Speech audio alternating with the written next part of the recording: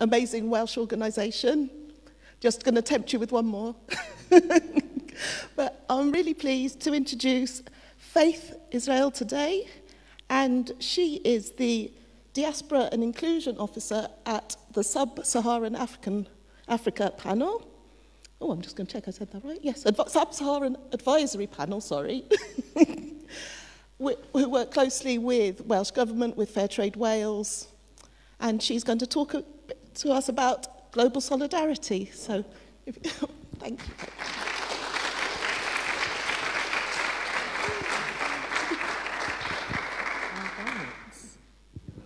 Oh, hello? Right.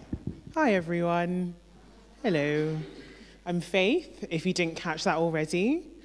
I just want to say firstly, actually, thank you for having me here. I've been having a great time listening to all the talks and our interesting quiz we had yesterday. That was really fun lyric round. I want to say a big thanks to everyone that helped organise this.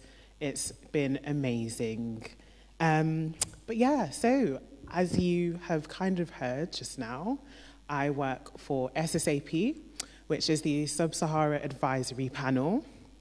And it's an organisation that was started in 2009 by members of the diaspora community in Wales who were really passionate about international development, and they wanted to come together and pool their skills and their experiences to better help the sector, as they were uniquely placed with lived experience of the African continent. And so that's how SSAP started, and we joined a partnership that you may or may not already know, which is Hub Cymru Africa. I think some of you might know of one of our partners already, Fairtrade Wales. Woo, great. And we are also made up of another two partners, this being the Welsh and Africa Health Links Network and the WCIA.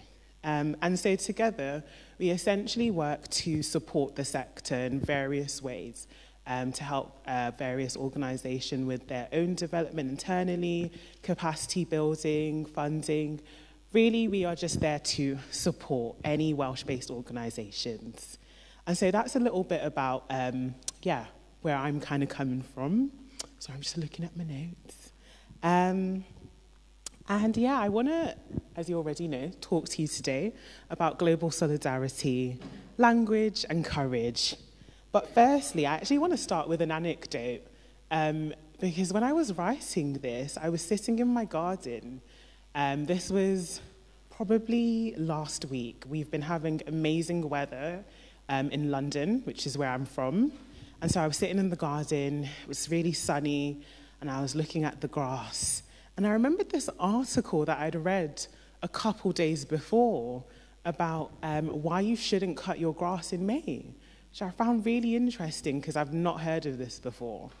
So the article was essentially just saying, leave your grass to grow because there was going to be more flowers for pollinators, and we know these are our friends. And I remember I was kind of fast forward again, back to me in the grass, and I'm like, oh no, I forgot to tell my brother. And I'm looking at this really nice cut grass now, like, Faith, what have you done? My brother, obviously, he's in charge of cutting the grass, and this is something that I love. I prefer to sit on cut grass, if I'm being totally honest. But with the knowledge I had, I actually would have loved to see wild grass growing, and we have loads of dandelions and daisies and random flowers that I don't know the names of. But yeah, unfortunately, I'd forgotten to tell my brother this, so he cut the grass. And it actually made me think about global solidarity, because in the same way, we all have our own knowledge, we all have our own expertise that we can share with each other. And through that, we can all have like a much greater impact. So in this particular case, if I had told my brother, not only would we have helped the pollinators, he also would have had a week off. But alas, I did forget. And so that kind of leads me a bit more into global solidarity. But before I get really into it, I want to take us back slightly as to how we got here. I'm sure you're probably thinking, I thought this is international development, but now I'm hearing global solidarity. Don't worry, we'll get there. So, oh, I don't know how to use this clicky thing. There we go. So, I want to talk firstly about where it all began. Unfortunately, this did start with slavery and colonialism. International development was a project that was rooted in this, as initially many European countries were exploiting other countries. I'm sure you all may already know this. But over time, it actually became a bit more cost-effective to what they called constructively exploit different countries. And by this, they meant using civilizing projects and development projects in these areas, as this would create a sense of loyalty to the empire. And so they made these racial hierarchies, these gender hierarchies, and instead of referring to people as backward and savage, over time this actually changed and it became undeveloped or poor. And so the language of development is now changing, and we're moving forward in time, and the work is changing as well. But some of this rationale isn't actually catching up with the change in the language. And so we're actually reproducing some of these power dynamics that were made in the times of colonialism and slavery. And so whilst Europe is going through stages of industrialization, there is active underdevelopment in many countries across the world. And so, not going to lose my place. And so over time, development is going on, but there are these policies that are actively undermining development. There are structural adjustment policies which only took place like in the 80s that actively undermined some of this work that was being done to help develop. And so these power structures, again, are continually being upheld. And so the language is only reproducing the same thing, even though it has changed. And so with development, again, taking more and more people in, it's becoming a bit more of a diverse sector. People are learning. Conversations around decolonization are happening, but they're not quite mainstream just yet until 2020. And I'm sure most of you may know where I'm going with this. A black man is killed. He is murdered by a police officer in Minneapolis, this man being George Floyd. And this sparks the Black Lives Matter protests all across the world against racial injustice. And in this moment, there is something that is sparked, and everyone's having these conversations about racial injustice, about all types of injustice, and how we can do better. And the same thing is happening within international development. People are asking questions such as, how did we get here? Why are we doing the work we were doing? What led us here? Who's got the power? And so this kind of takes me back to SSAP and a project we began during this time called Reframing the Narrative. And so this project was one that was seeking to challenge the organizations in the sector. We were looking to make organizations reflect on their place. And so we had a couple of webinars around decolonizing development. These looked at the history of development, the power structures that existed. It looked at the images and the language that was used both internally and externally. And so we were trying to, again, just get organizations to start thinking about that rationale, thinking about the why. And so we also had an amazing campaign. It was a photography campaign called Back in the Day. As you can see, I've got some pictures here, and these are from the campaign we had.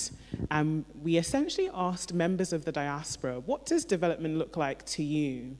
We wanted to move away from the poverty porn we normally see, the images that are taken often without consent, without respect, without regard for how this is impacting perceptions of Africa. We wanted to move away from that, and we wanted to showcase images by the people, from the people, images that showcase dignity and respect.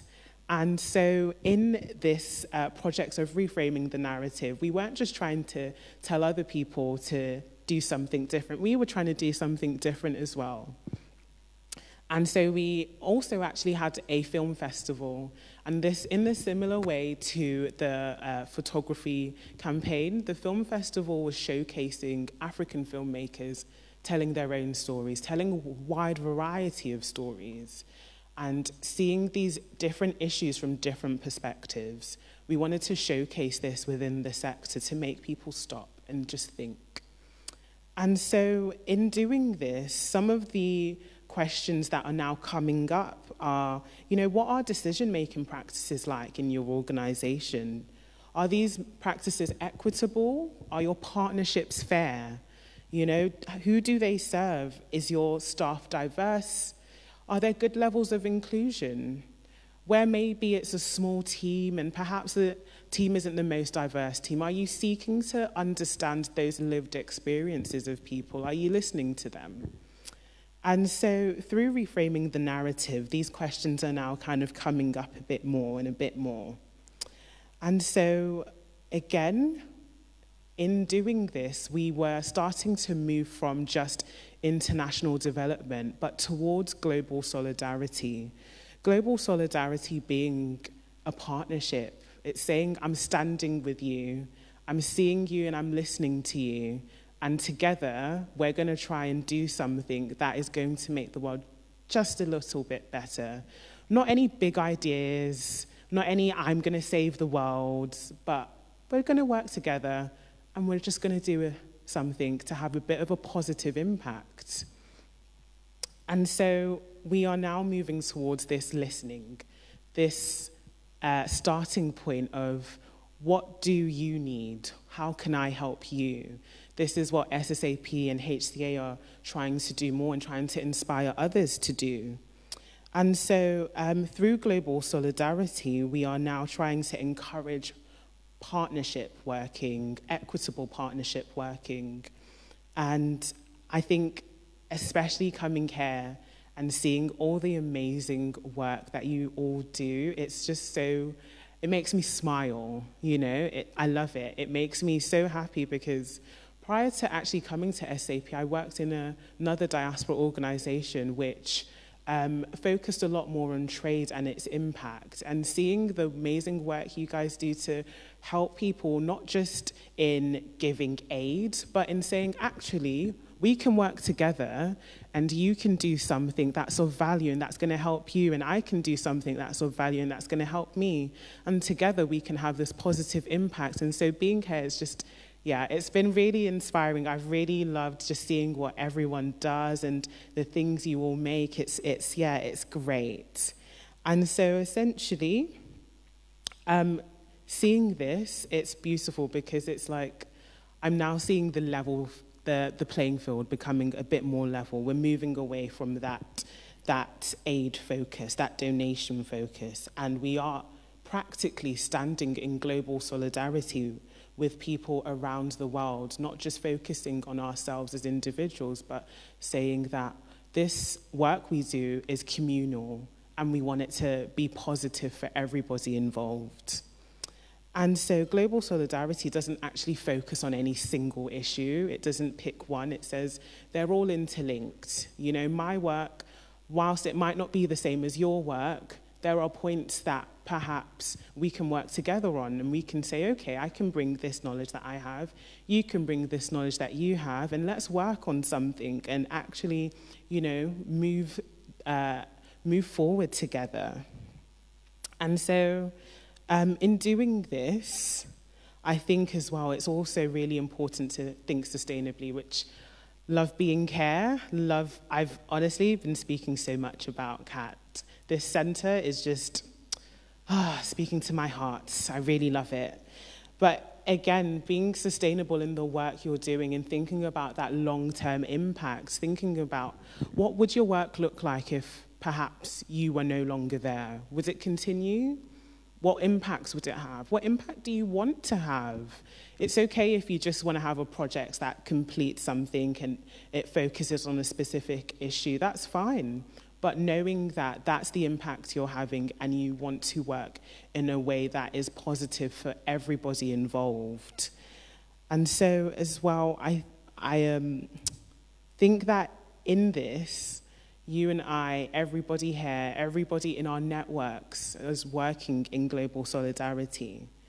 And now you're probably thinking, okay, there's a lot about global solidarity. Well, what about language? And I will get to that, don't worry. So, language, I think, is something that is so important, but without a changing of rationale, understanding, changing language doesn't really mean much. You know, you can start saying something differently, but if you don't understand why you're saying something differently, you're just relabeling the same old thing. You know, I can take a container of sugar and put salt on it. It's still sugar, just says salt now. And similarly, with language, I think it's really important to first think about the why. I think it's so important to know your why. Why are you using the language you use? Why are you using it over other terminology? Is there better ones, or are there ones that you would like to avoid? Think about that why, so that this can actually be reflected in the work you do as well. I think specifically within global solidarity, that is kind of what it is doing. It is moving away from the old rationale, those old colonial legacies, and saying, actually, I want to move forward. I want to break away from that. I want to be equal, not just in name, but in the work I do. And so that is actually how our language started to change and move away from international development towards global solidarity. And so I think it's really important to ensure that, firstly, you know this. I think there are so many different areas in here. I can't speak specifically to everyone's, but know your why. Know your why when it comes to language. Don't just take anything because it sounds better or because perhaps it should be better, but really interrogate it. Think about where it came from. Think about, you know, how it got there. You know, what are the roots of that language, that terminology that you use or you don't use? It's really, really important to have that rationale because, like I said, that will be reflected. I always think sometimes around gender inclusivity, it's something that on paper is really easy to do. You swap out a few words and that's it, done. But it's all good and well having it on paper. If a group or an organization or a brand isn't gender inclusive in its practice, then why does it bother changing its language? So I think it's so, so important that first think about your why when it comes to language. And finally, courage. Courage, one of my favorite topics. I think courage and global solidarity go hand in hand. Working in global solidarity is so courageous. It takes courage to do this. It takes courage to speak on an issue that you feel is important. It takes courage to speak up and say, I think this is wrong. It takes courage to say, I think this is right. It takes courage to say, you know what, I haven't been doing something this way, but I think I can learn from this person. I can learn from that brand. And courage, sometimes it sounds like really big and self-sacrificing, but it doesn't have to be. It doesn't have to be a huge thing. It can be courage in the small things too. Courage in the work you do. Courage in taking time to just learn a little bit more.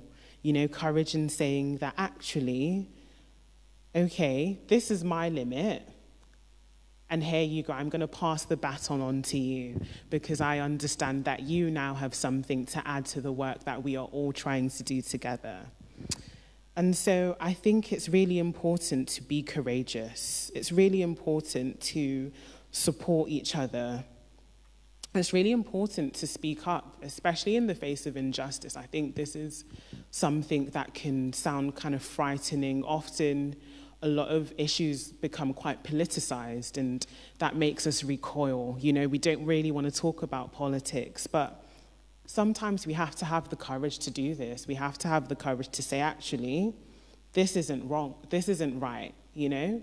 This is wrong. And especially when you see it and you know that no one else is saying it, have a little bit of courage.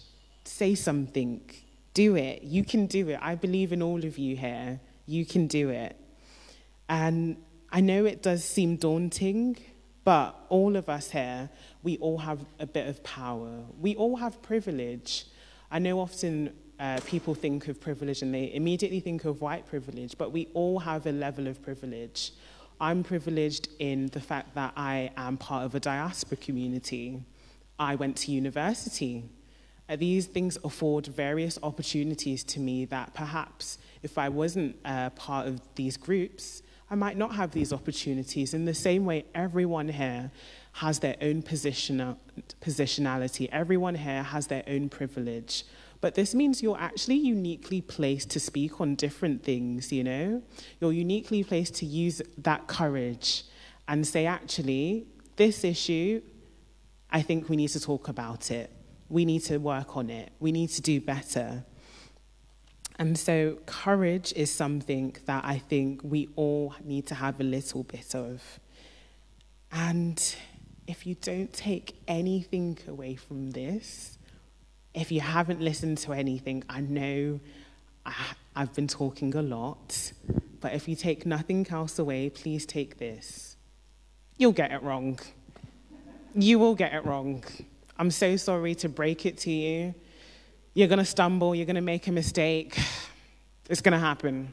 You're going to make a mistake and get it wrong. And that's okay. It's okay. I'm hoping that there aren't any androids here because I'm going to say that I'm assuming we're all human. And that's kind of our thing. Humans, we get things wrong.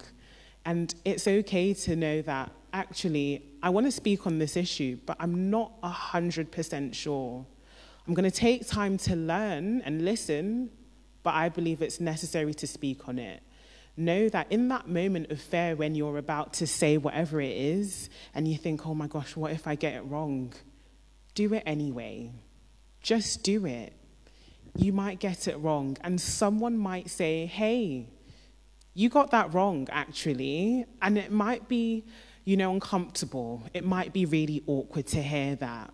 But then you use that moment as a learning experience. You grow from it. You remember, okay, I learned this then, and so now I'm going to do things differently. This person told me, actually, there's a better way of doing something, so that's what I'm going to do. It's okay to get things wrong. I think sometimes in being courageous, sometimes we're about to do it and then we stop. Maybe we saw somebody else and perhaps on social media they were called out and now we're like, oh, I don't know if I want to speak on this issue anymore. No, just do it. Just do it. Be courageous. Know that I might get it wrong and that's okay. Because even if you get it wrong, that's a moment of learning. That's an experience that you can then share with someone else. And you can stop them from getting it wrong and hopefully vice versa. So be courageous. Don't be deterred. Don't be afraid to say this is wrong or this is right. Don't be afraid either way. I really do believe in everybody here. I think that actually so getting back to that anecdote that I had at the beginning about the grass, in that moment, I felt really bad, not because I was angry at my brother or anything. I felt bad that I had this knowledge and I didn't share it, and now look what happened. The grass has been cut.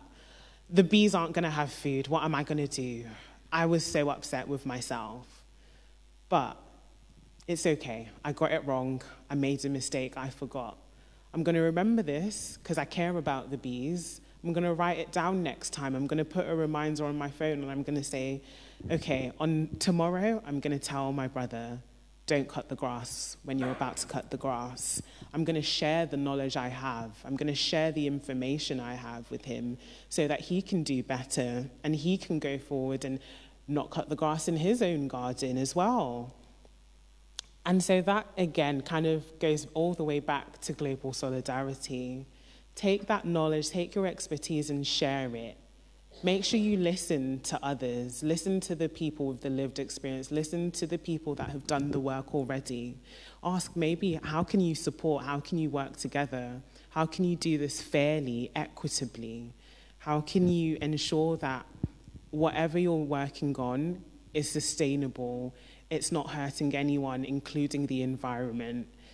And I think if we can all try and just be a bit courageous, if we can all try and say, I don't have the answer to everything and I don't have to, then hopefully, yeah, we can have some positive change in the world. And that's me.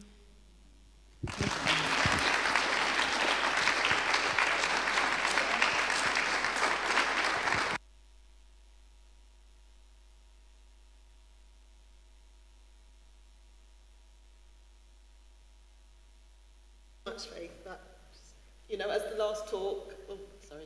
Oh, maybe I have to switch off. Apologies. I think it's just the switch at the bottom. Thank you. Yeah, as the last scheduled talk of the day, I think we couldn't have ended on a better note. I'm slightly feeling I'm not going to have to give my future goals and aims talk because you've covered quite a lot of it already, which is good. We might have more time for tea. Does anyone have any questions they would like to ask Faith?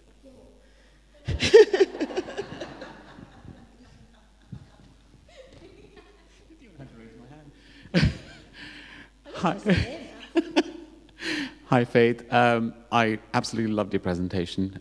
Brilliant ideas, and we do need to get the narrative, start a different narrative, as opposed to what has been going on, and it has strong links to colonial past.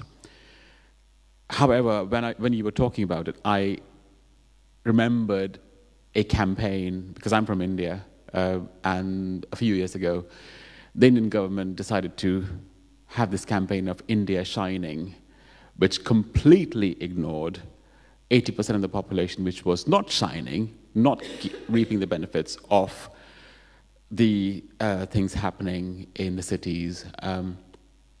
And the result of that is that we are still seeing masses of poverty, inequity, social injustice, lots of problems. You name it, we have it there. But it was because of that campaign that these were ignored. So is there a middle path? And so that's one question, and I'll add on to this question. That you also mentioned that donations and things are not the way, and trade not aid has always been my intention for the development of people, communities, and restoring some equity in the wider planet as well. So that combined with the middle path, what is your view on that? Go on.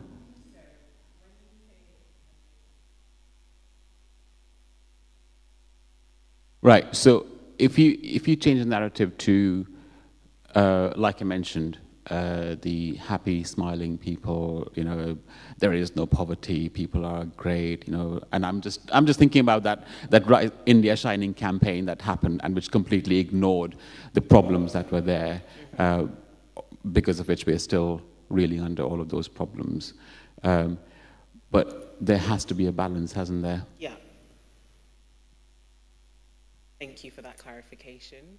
I think in finding a middle path, I think one of the things that's really important is ensuring that there isn't a single voice. There isn't a single source of information, but we are listening to everyone. Everybody has a voice, and some people are unfortunately silenced. Some people's voices just aren't as loud. And it's making the effort to listen to as many different perspectives and voices as possible. And I think in doing that, you kind of create the middle path that I think you're speaking of. Because I totally understand, being from the diaspora, I'm Nigerian. Much of Nigeria that I know and have seen is probably not the Nigeria a lot of people who aren't Nigerian know. It's really fun if you're young and you want to just like party. It's a great place to go just to party. But often we hear stats such as, you know, it's got the highest poverty levels, one of the highest poverty levels in the world. But that is actually true as well. And these things do coexist simultaneously, and it's ensuring that you aren't just focusing on a single thing, you're not just focusing on a single issue, but you're listening to everyone, or as many voices as you can, and saying, okay, this exists and that exists, and they exist simultaneously, but how can we bring these two groups closer together? How can we ensure that there isn't as much poverty, there isn't any poverty? How can we decrease the social injustice? And how can we also enjoy and party? You know, it's saying that we can do all of those things as well. So, yeah, thank you for your question. I hope that was a sufficient answer. Great answer. Does anybody else have any questions? I'll come back in. So that now someone over there. Yes, I knew it'd be someone over there.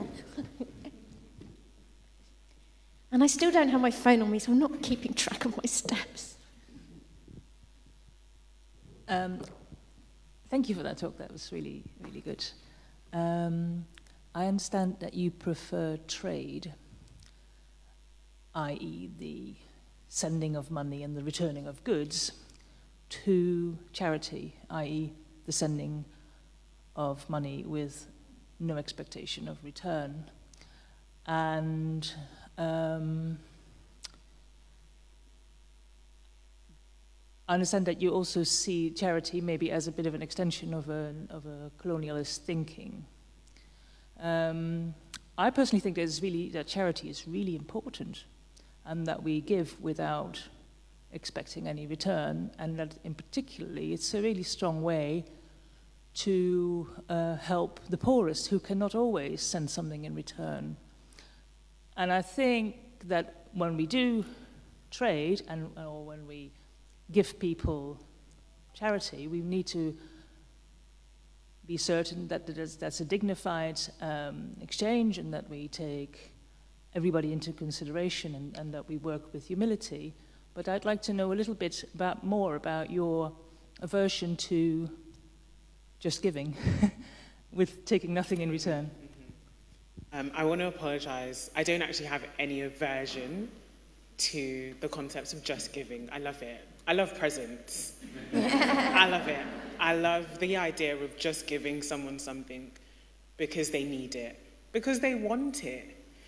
I unfortunately do think that we don't live in a vacuum where we can just do things that are in and of themselves good. I think that unfortunately those legacies that I spoke of do exist.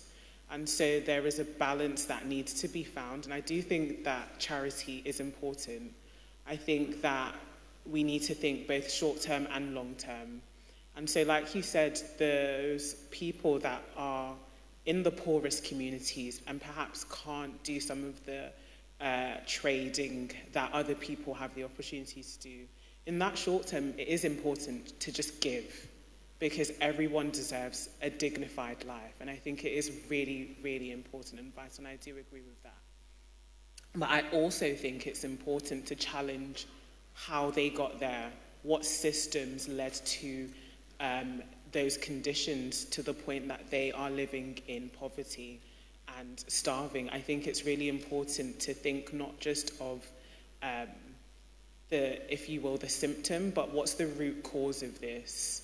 You know, what policies have been in place internationally as well as nationally that have led to some people thriving and some people living lavish lives in the same country where other people don't have enough food to eat. I think it's really important to do both. So I think charity is important and trade is important. Advocacy is important. I think you can't just focus on one single thing. Again, almost like in a similar way to not listening to a single voice. There isn't a single silver bullet that's going to solve all our issues. We have to do various different things to short-term, medium-term, long-term solve the root cause and the symptoms and make sure that we are working in collaboration with each other so we know what someone else is doing and we can learn from what they're doing as well. And I hope that's okay. Has anybody else got any questions? How are we doing on time, Joanna? 7 minutes. Anybody else? No? You answered all the questions. Thank you, Faith, so much. I could listen to you all day. Your voice and the way that you just present that information, which is actually really quite challenging, difficult stuff, in such a gracious and open way and encouraging, was absolutely fantastic. Thank you so much.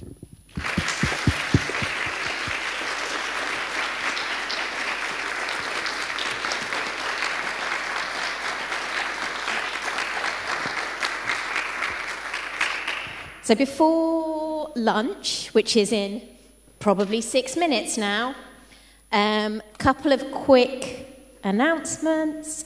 There are still copies of the annual report. Please can someone take them because Julia spent a long time printing them.